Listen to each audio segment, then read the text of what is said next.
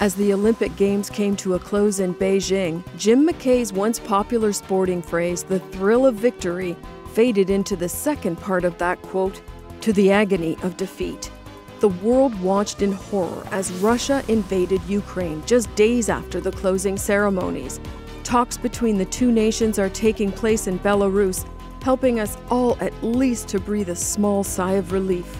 All this week on The Perspective, the grit, determination, and faith of elite athletes. But first, direct from Ukraine, Pastor Pavlov Lozinski speaks with Mike and Julie from his church in Lviv, Ukraine, about the steadfast faith of the people there. Pavlo decrying over email, "There is so much destruction, it's absolutely nuts." And continuing with the athletes, conversations with hockey great Paul Henderson, sensational softball slugger Jennifer Gilbert, prized fighter Mandy Bujold, and her coach, pro boxer Sid Vanderpool, the golden voice of the Toronto Raptors, Herbie Kuhn, all champions in their own right and all part of the unique organization Athletes in Action, as we pray for the innocent people of Ukraine and Russia. You know, as we think about what is happening in the world today, one of the things we find is that sports becomes a great distraction for good and for bad. And sometimes it can be unhealthy, but many times very positive. And right now, it's almost like we need a distraction. But Julie, tell us a little bit about yourself. What are some of the things that you like to do when it comes to the sporting world? Well, you know, it's interesting because I find that sports really helps me physically, mentally, and emotionally. I find when I fence, it actually helps me to get rid of all the stress and over the things that overwhelm me. And I can really focus and be strategic. And when I paddleboard, I find that that is something that where I just feel like I'm able to just paddle and talk to God and just let the stress just ooze out of me physically and emotionally. So I think that sports many, many times help to bring us into focus into what is important in our lives, as well as helping our bodies. Well, and as you talk about that, we have Jennifer Gilbert with us today, and we're going to talk about her sporting career. But we do that against the backdrop of what is happening in the world. And as you're aware, the Paralympics have excluded Russia and Belarus. Wondering what the athletes are feeling on both sides about those decisions, but also as the world watches on and as we watch sports, sometimes it keeps us from the reality of what is happening on the bigger screen. But our hearts today go out to the people of Ukraine, and as we continue to pray for them, I hope you'll support them. We're going to be sharing how you can do that across the screen throughout the program today. But we're going to be right back with baseball slugger Jen Gilbert.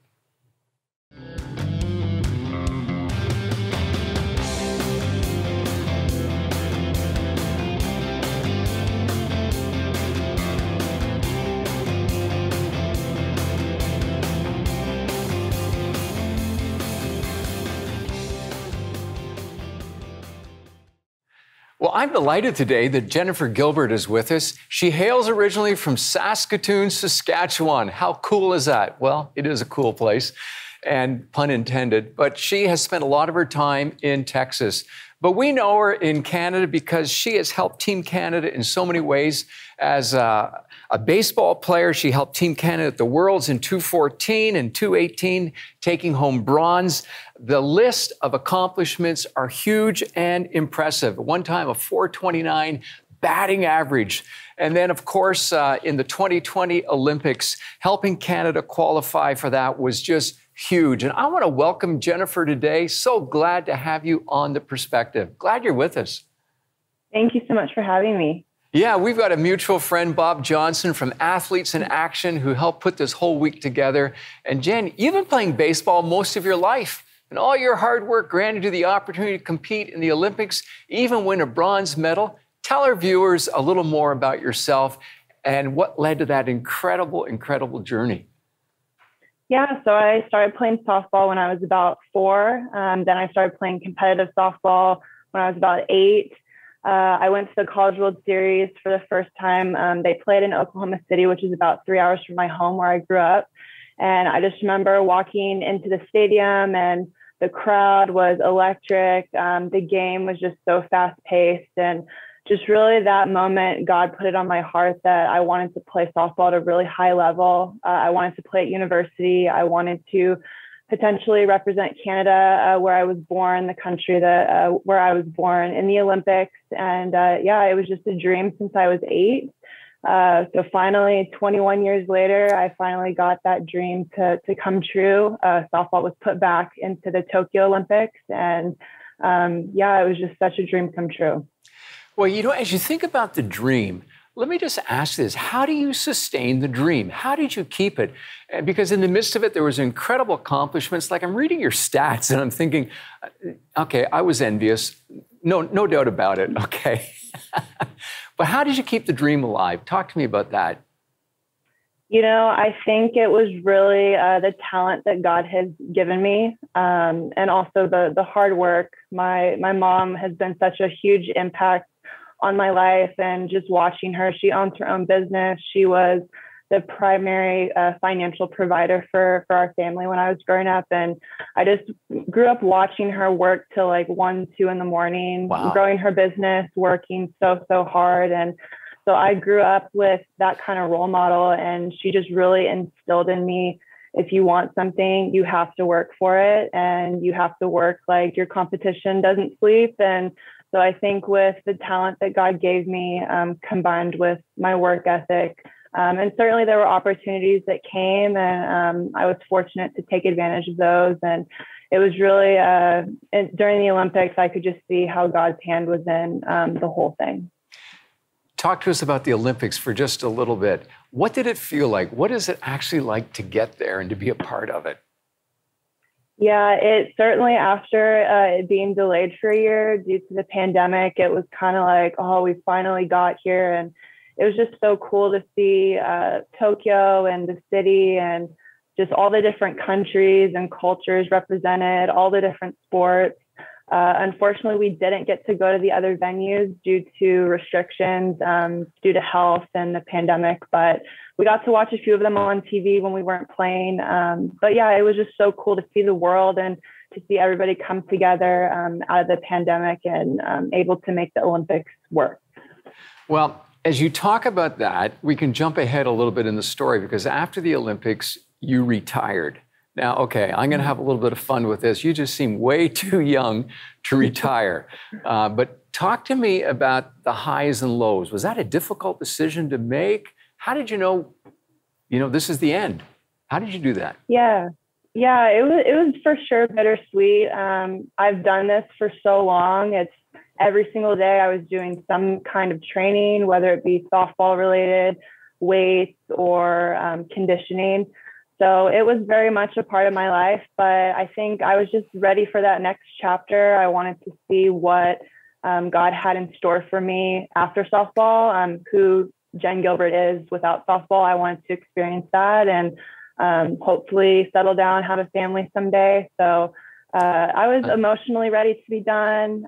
Body was kind of ready to be done as well. So it just kind of all came together. And what better way to end your career than winning a bronze medal at the Olympics?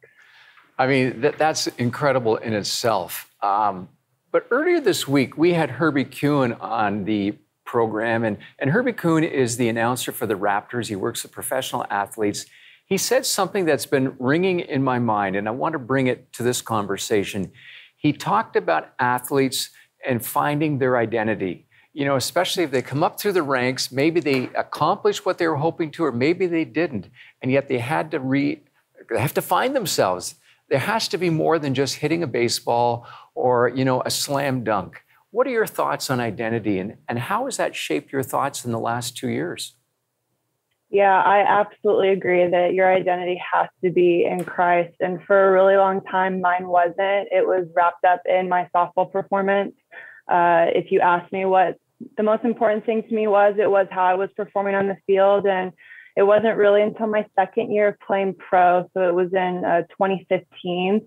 I had really not been in my faith for a really long time, probably around 10 years. I didn't really pray. I didn't really read my Bible. And it was because my identity was in something that was not eternal. And finally, God had just given me enough rope, and he was like, okay, you're coming back to me. You're making an idol of the gift that I gave you, and you're not going to do it anymore. And So I, thankfully, by his providence, I was rooming with two of my teammates who were Christian women. And it was just really convicting of me to see them, go to Bible study and read the word and be so obedient to Christ and just submitting everything to him. And so I like, okay, we're going to get back to worship and fellowship and reading scripture. And so God just really did a 180 on my heart, but I'm so glad that he did. And I just kind of felt all the fear and anxiety go away. My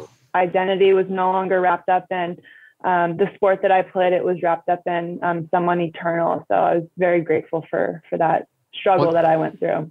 Well, Jen, as fantastic as it was to win a bronze medal for our country, what you have just shared is simply inspiring to me, and I believe to our viewers. And we're going to come back and ask you some more questions. Julie's got some questions. We're going to take a short break. We'll be right back. I told my mom when I was 8 years old, like, Mom, I'm going to be a great softball player someday, and I want to play for Canada in the Olympics when I grow up. And she just kind of stared at me. She was kind of taken back that an 8-year-old could say something so profound, but she said, like, honey, that's great, but it's going to be a lot of hard work. And I said, like, I know, but I want to do it.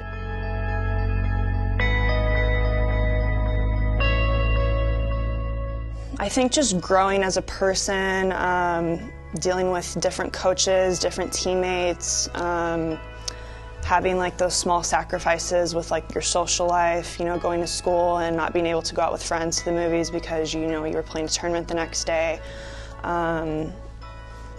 Yeah, I think just, I guess, trying to always make sure that you're getting better year after year and challenging yourself because you know that at the end of the road, it's going to take a lot of hard work to make like the national team. No, Jen, it isn't just anybody who can dedicate their life to a love of a sport, and especially without help. And you've mentioned about your mom. Tell us how your family reacted to your desire to play softball. You've mentioned about the sacrifice your mom has made. How have they truly supported you over the years? Yeah, it's certainly easier for them because I'm an only child. Okay. But yeah, I think it was really a family affair for us, just a way for us to spend more time together. And a result of that, I'm very close with both my parents, but we go out to the ball field every other day. One of my parents would feed the pitching machine and the other one would shag balls in the outfield as I would hit. And one of them, I used to be a pitcher, one of them would catch for me. Somebody else would hit ground balls to me. So yeah, it was really just a family affair, and they knew that it was really important to me. My mom comments all the time that she could just really see that I was very passionate about softball. And so she could feel my passion. And I think that kind of led her to be passionate to get me the best coaches, the best teaching, get on a really good travel ball team. That was just really cool because, some parents might say, listen, it's baseball. Softball? What are you doing? How are you going to survive here? Are you going to make any money? What's more important? But it's fantastic that they actually said, listen, we see the passion. We see that you have something special here and we'll do everything to help you. I want to ask you this. It's probably your parents, but it might be somebody else. Who would you consider to be an important role model in your life? Yeah, aside from my mom, I would say she's number one, but another role model would be Jenny Finch. I just really identified with her when I was younger. We had the same name. We both had blonde hair. And she's also to this day a very strong Christian woman. And just growing up, watching how she represented Christ on the field, off the field, it just really showed me that you can be a strong believer and a really tough competitor. Well, you yourself are also a role model. And I was just wondering, have you had anybody actually share how they've been encouraged or any personal stories? Just one you could share with us at least? Yeah, I've had a few, many kids that I've teached or kids that have watched me and then they'll message me on social media. And it's really encouraging. They say first that I inspire them to be more like Christ, which is always my goal. I always want to try and inspire young girls to pursue softball at a really high level, but I really hope more that I'm inspiring them to be more like Christ. But yeah, it can be anything as far as like my energy that was on the field, how I conducted myself off the field. Kids would come up and ask us for autographs after the game. And I try to ask their names and, ask where they're from, just get a little bit personal detail, just to kind of get to know them as people, rather than just signing their ball and handing it back to them. But yeah, I think I just try to influence for the kingdom when I was out there on the field. How do you feel that your faith has played a role in your career as a professional athlete? You said you had a rough patch there up into 2015. How did you feel it really made a difference after that? Yeah, I think it was a little bit of a double-edged sword, being so hard on myself and just really, I had a. So you're a perfectionist. Yes, absolutely. Yeah, fear of failure, fear of not maybe playing for Team Canada in the Olympics, not being good enough, just not performing. And I think just what Christ has done for us, that we can never perform perfectly, right? It's all by grace through faith. And it definitely, when I finally understood how my identity is in Christ and I made my identity in Christ and not in softball, it kind of took away that fear of failing. And I just really learned to trust my talent and the hard work. And I trusted that if there was anything else that I needed to improve on, or, change my thought process, God was going to show me what I needed to do to get better. And I just really learned how to trust on him versus solely trusting on myself and trying to do everything on my own. And I think that's a good point, because when we find our identity in Christ, it really does relieve the pressure. We have all this pressure of like, we have to do this in our own strength and otherwise we're failures. But when we were like, okay, our identity's in Christ. And I want people to understand, it doesn't mean we're giving up. It means, no, our identity's in Christ. Now we're going to do our best out of joy and love because we've been given this talent. I think that's fantastic. Listen, I want to ask you about Athletes in Action and your involvement with them. How long have you been with them and what does that involve? Yeah, so I met Bob Johnson through Instagram. He had reached out to me after the Olympics. He actually watched our game against the U.S. and he reached out on Instagram when I had returned to the States.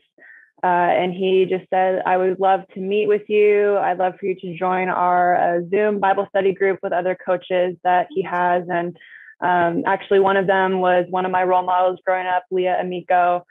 She's a 3-time Olympic gold medalist for Team USA for softball, and just was so cool to meet her on Zoom, and we're still friends to this day. And yeah, we meet once a week, and then Bob and I also host Athletes in Action for Team Canada athletes on Friday mornings. So yeah, we just study the Word, we pray for each other.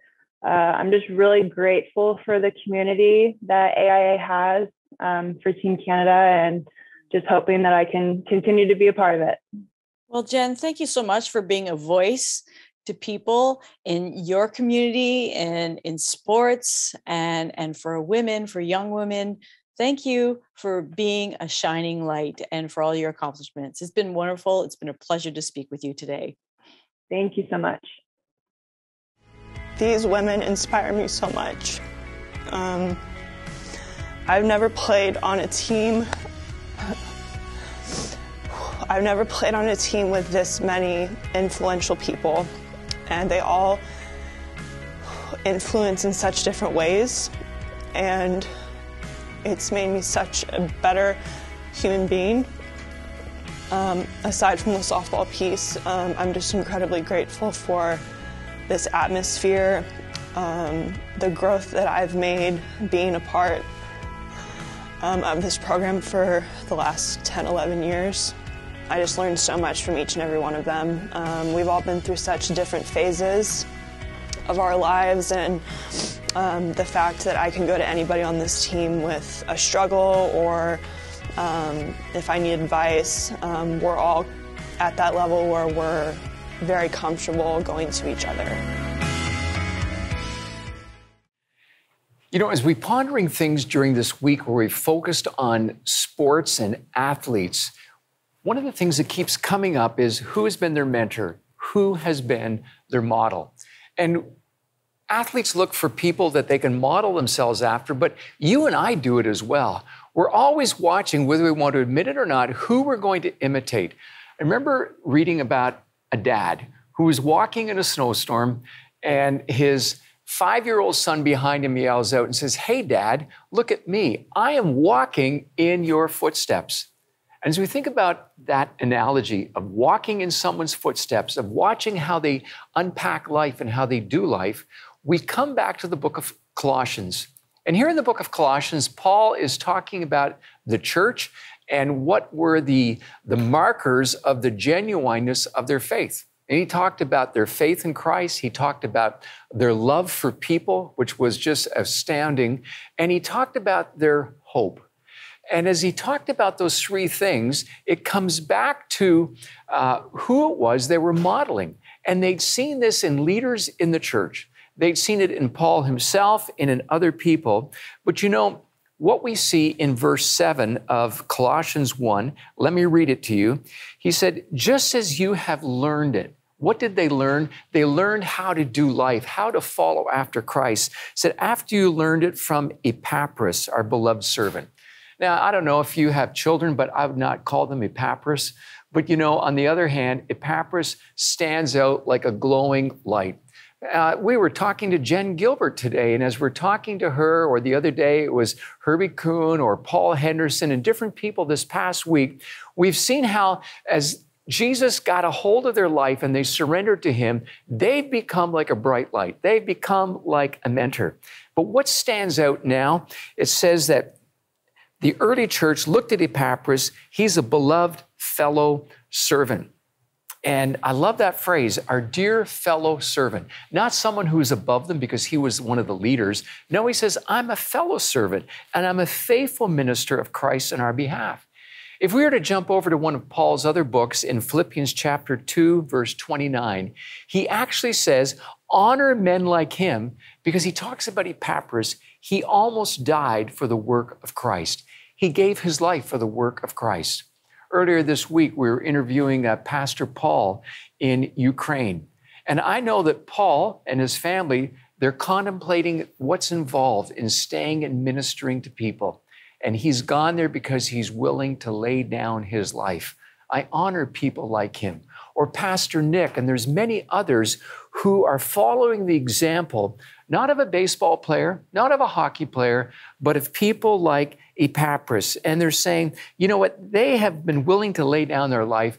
That's who we are going to follow after.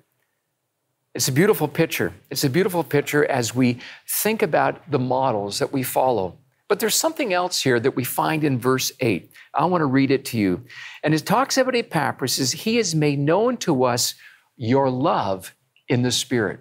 You see, what transforms us is the way that we do life in the power of the Spirit. And you and I can't have the internal fortitude to lay down our lives or to do something, incredibly daunting unless it's empowered by the Holy Spirit. God wants you to know that he will give you his grace for the place, that as we are surrendered to him, he will help you to love with the power and presence of the Holy Spirit. It's a powerful sign. In Luke 3:21, it reads about the Lord Jesus. When all the people were baptized and when Jesus had also been baptized, the heavens were opened and the Holy Spirit descended on him in bodily form, like a dove, and a voice came from heaven, you are my beloved Son, with you I am well pleased. And as we allow the Spirit of the living Christ, just as it filled Jesus himself when he was here on earth in all his humanity, when we allow that same Spirit to live through us and to love through us, it can make a profound difference. R.T. Kendall has written a book on the power and presence of the Holy Spirit.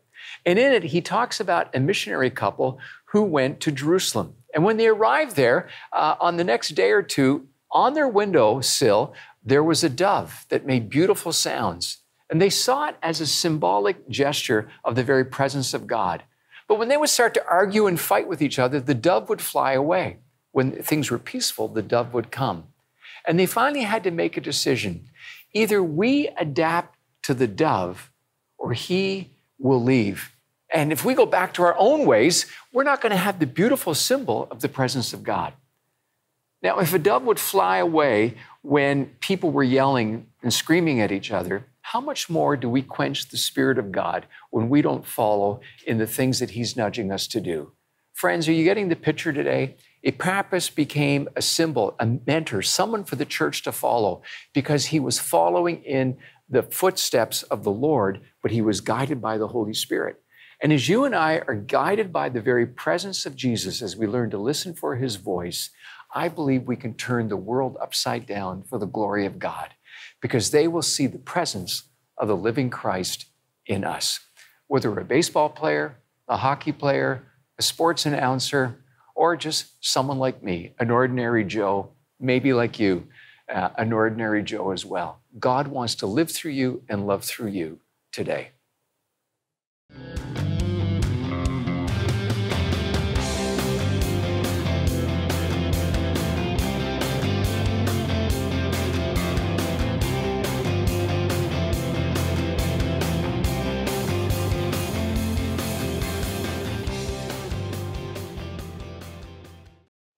Well, we've had a week of talking to amazing sports people, athletes, announcers. We've also talked to Pastor Paul in Ukraine. We've been talking about the book of Colossians and the markers of the Christian faith. And Julie, I'm intrigued. What's been standing out in your mind today? Grow where you're planted. Oh. Be passionate about your gifts. Excel in your gifts, but don't worship your gifts. Remember who gave you the gifts. And as you think about gifts, I'm assuming you're referencing some of these incredibly gifted athletes that Absolutely. I could only pretend that I was like them. Me too. But you know, in spite of that, I think the other word that stood out to me through this week is identity. What we get wrapped up in and who our identity is in. And Julie, what does it mean for you to have your identity in Jesus? In just a nutshell, unpack that for me. It means I don't have to be a perfectionist. It means I don't have to fear failure. It means I can use failure to grow, and I can have that peace and security of knowing that I'm always valued. I'm never damaged goods. Wow. Love to hear that. That was so well said. And as we wrap up today, why don't we pray together? Let's continue to pray for the people of Ukraine. Join with us as Julie leads us. Yes, Father, we want to lift up the people of Ukraine. And where they are right now, we pray that you will minister to them, that you will guide them, that you will help them to safety. We pray for peace. We pray for diplomacy in Jesus' name. And folks, remember to give to the people of Ukraine. Let's be a part together, because together we can do more to bless them and encourage them. Thanks for watching Perspective.